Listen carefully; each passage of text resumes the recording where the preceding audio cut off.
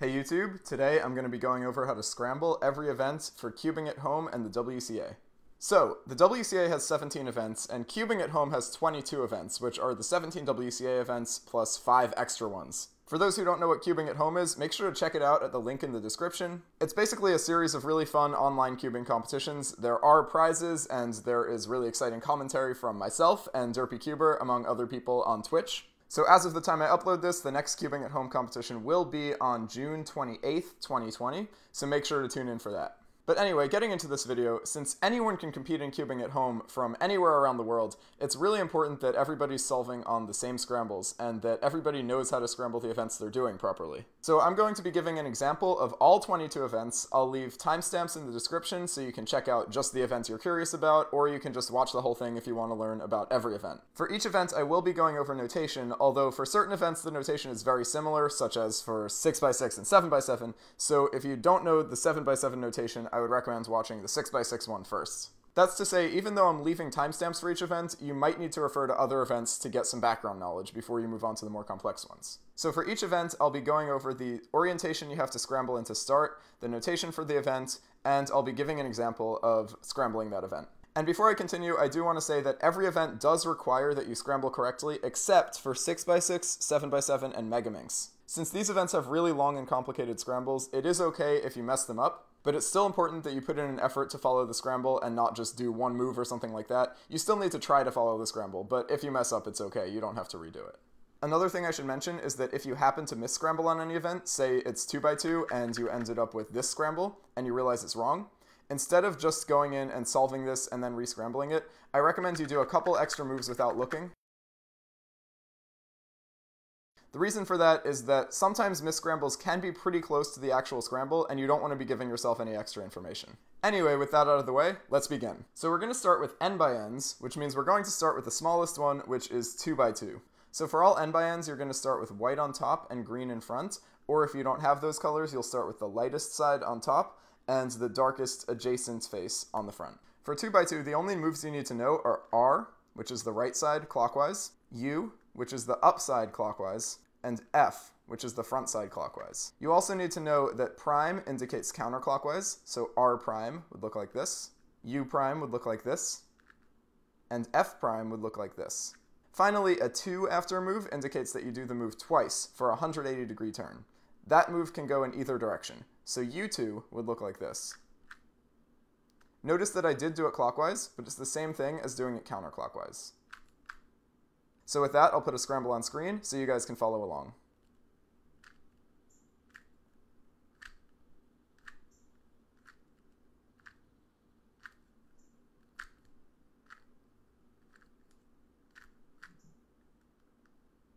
And as you can see, the scramble matches the drawing. Now we'll move on to 3x3. So 3x3 scrambles are going to be the same for 3x3, 3x3 one-handed, and mirror blocks.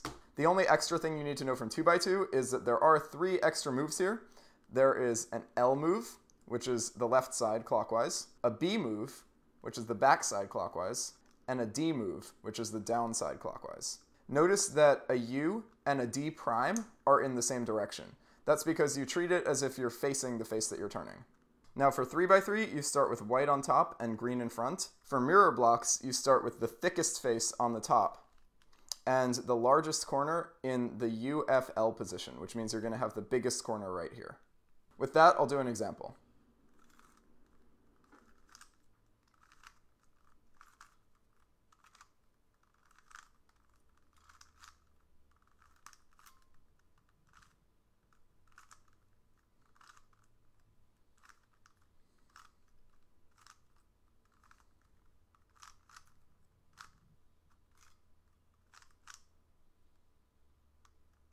And as you can see, this does match the scramble. Now we'll try that on mirror blocks.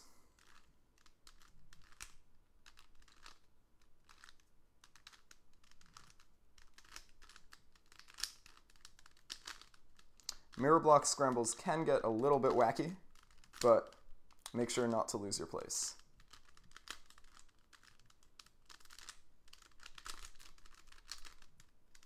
And there you go. The only other thing to know for 3x3 is that for 3x3 blindfolded and multi-blind, you will also have wide moves at the end of the scramble, which makes it have a different orientation than it would originally have. So for example, you might have an RW, which means you turn both R layers clockwise. You may also have an RW prime, which means you turn them both counterclockwise, or a UW, UW prime, etc. You can have any of the R, U, or F wide moves for 3-blind and multi-blind scrambles. Finally, fewest moves is going to be the same thing as normal 3x3. The one thing to keep in mind is that every fewest move scramble will start and end with R prime, U prime, F. This is not a mistake. This is very much done on purpose, as it affects the edge orientation of the pieces and basically makes it really obvious if you just reverse the scramble. Keep in mind, if you are competing in FMC, reversing the scramble is not allowed. Moving on to 4x4. 4x4 is very similar to 3x3 in that you have the same U, R, L, D, F, and B moves, but you can also have wide moves, like in 3-blind. So you can have something like UW, which means to turn both U layers clockwise. You could have UW prime, RW, RW prime, FW, and FW prime. Same thing for UW2, or RW2, or FW2. Keep in mind, this does not mean turning the inner layers, this means turning both layers. Anyway, I'm going to do this scramble a little bit faster, but hopefully you can follow along, and you can always slow down the video if you need to.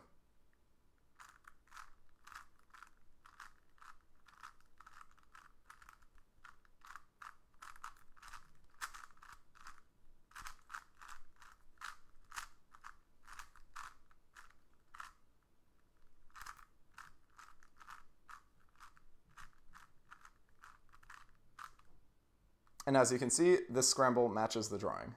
Now for 4x4 blindfolded, this is going to be the same as 4x4, except at the end you may have some extra rotation moves. So these moves can be X, Y, or Z moves, and they don't actually signify real moves, they just talk about rotating the entire cube.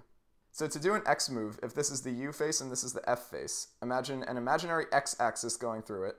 A normal X move would be this way, an X prime would be this way, a Y move is this way, a Y prime is this way, and finally a Z move is this way, and a Z prime is this way. Moving on to 5x5. 5x5 is the same exact thing as 4x4, except you can have double layer moves on L, D, and B as well. And just like 4x4, you hold it white top, green front to start, and I'm going to go through this scramble relatively quickly as well.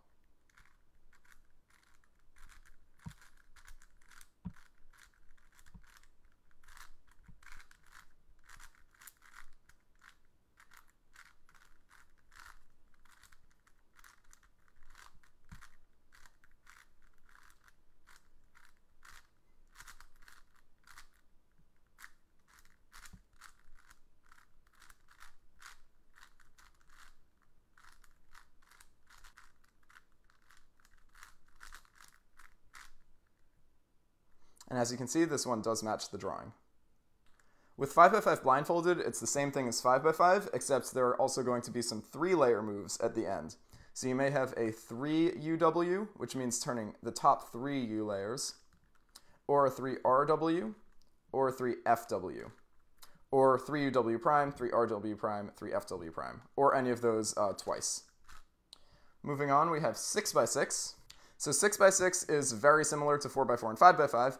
The only addition is that you have triple layer moves. So you can have something like 3UW, which means you turn the top 3 layers, 3UW prime, 3RW, 3RW prime, 3FW, and 3FW prime, or 3UW2, 3RW2, or 3FW2. So starting with white top, green front, I'm going to do this scramble.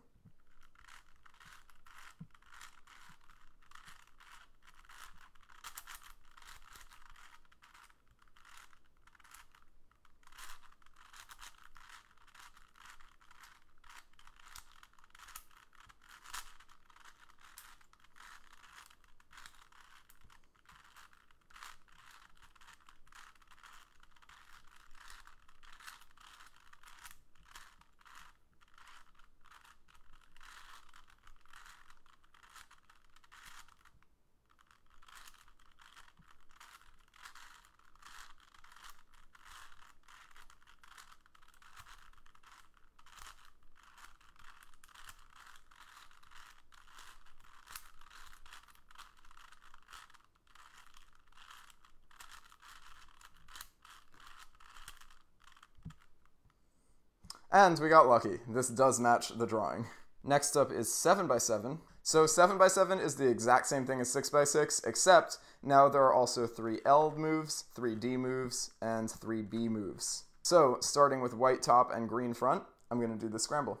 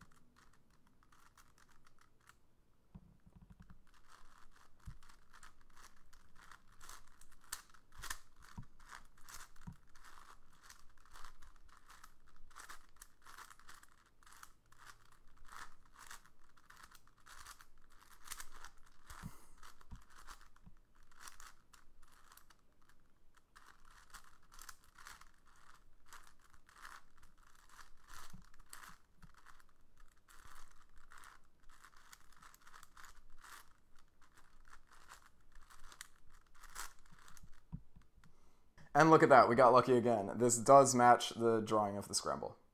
Okay, next up we've got Skewb. Now, Skewb is a bit of an oddity. It is similar to the n/n's in that you start with white on top and green in front, but the moves are very different. So there are only 4 types of moves, which are U, R, L, and B, and they all refer to one of 4 corners that you can turn around. So a U move is actually turning around this corner. So to turn it, you put one finger on all 3 centers, and then you can turn it this way for a U, or this way for a U prime.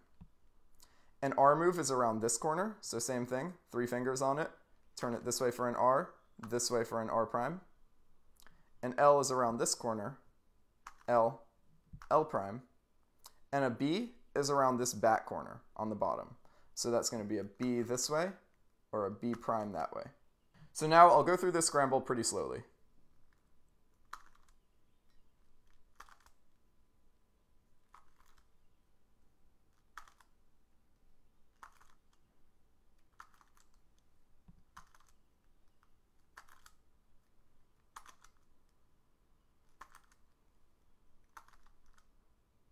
And as you can see, this matches the drawing. Next up, we've got Redi Cube. Now, this is not an official WCA event, but it is one of the bonus events for cubing at home. So for Redi Cube, there are only 3 types of moves. There are L moves, R moves, and X rotations. So L moves are around this corner. This is an L, and this is an L prime. R moves are around this corner. This is an R, and this is an R prime. And X rotations go this way. So you start with white on top and green on front, as usual. For Redi Cube, I personally find it easier to keep it on the table, so I'm going to do that for the scramble.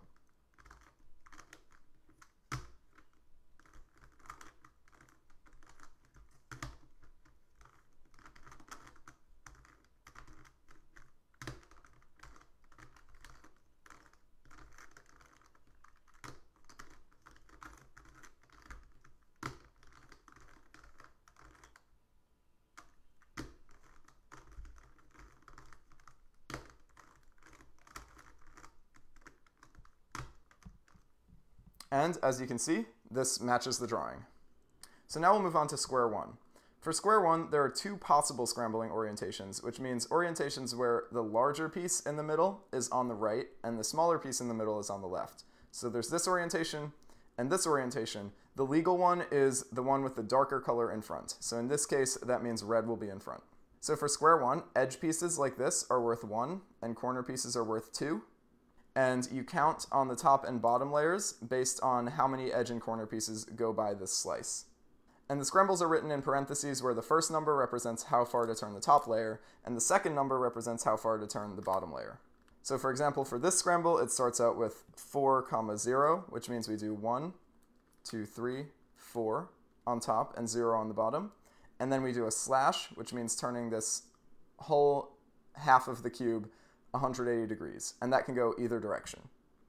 Next, we have 6 on the bottom, which means we do 1, 2, 3, 4, 5, 6, slash. Next, -3 on top and -3 on the bottom, which means we turn it counterclockwise 1, 2, 3, and counterclockwise 1, 2, 3, slash, and so on and so forth. I'm going to speed this up a little bit, but I will say the scramble out loud as I go. -3, 0, slash, 2, -1, slash, 4, 0, slash, -3, -3, slash, -1, -2, slash, 0, -2, slash, 1, 0, slash, 5, -4,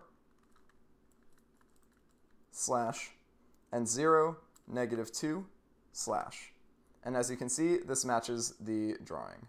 Next up is Pyraminx. So for this event, you start with green in front and yellow on the bottom. Or if you don't have any of those colors on your Pyraminx, the lightest color on the bottom and the darkest color on the front. So there are 4 body moves on Pyraminx. There are U moves, R moves, L moves, and B moves, as well as the 4 types of tips, which are U tips, L tips, R tips, and B tips.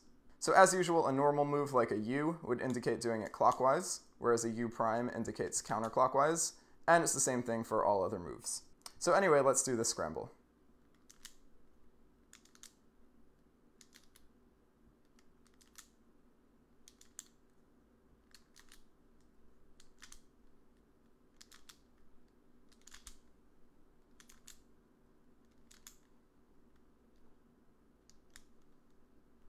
And as you can see, this matches the drawing.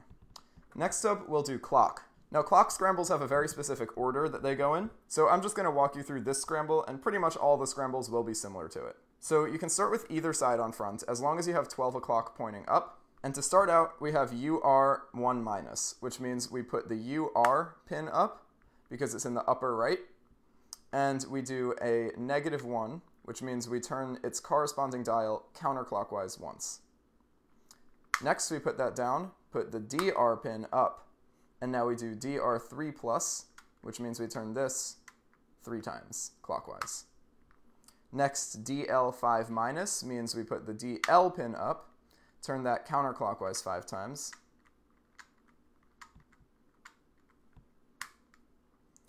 Next is UL5+, which means we put the UL pin up the upper left, and we do 1, 2, 3, 4, 5 turns on the corresponding dial.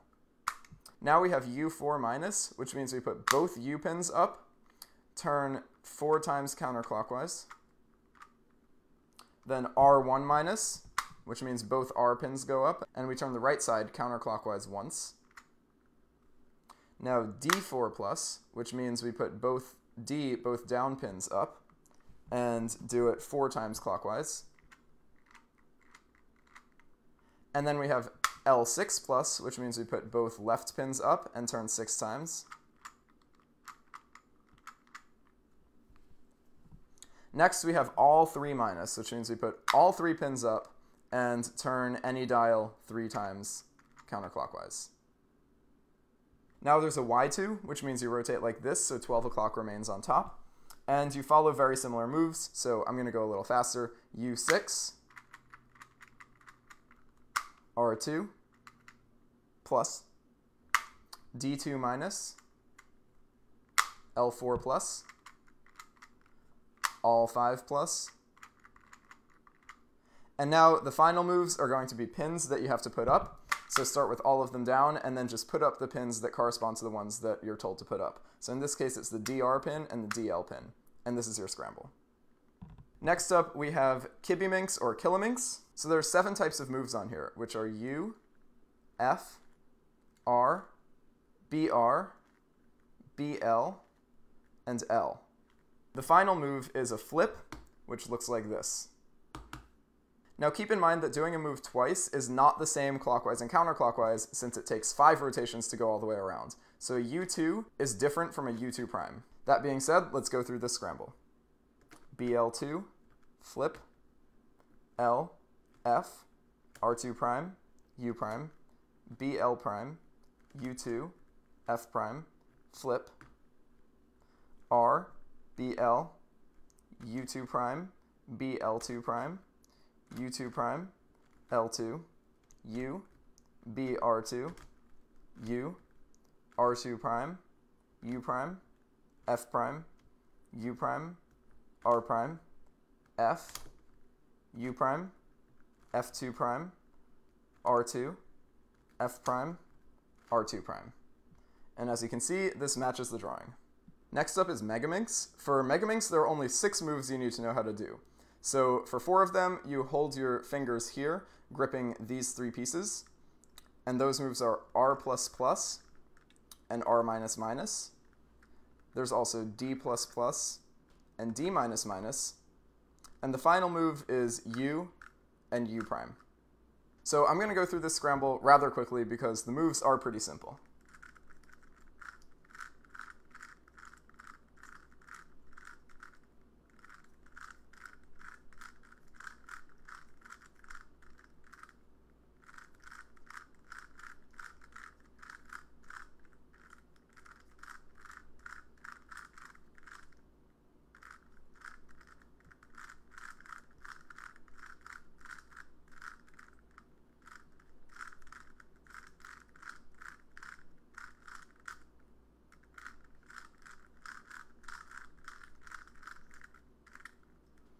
And in this case, it doesn't look like the scramble matches, but I actually have a different Megaminx color scheme, so mine is fine if you check the scramble according to my mirrored color scheme.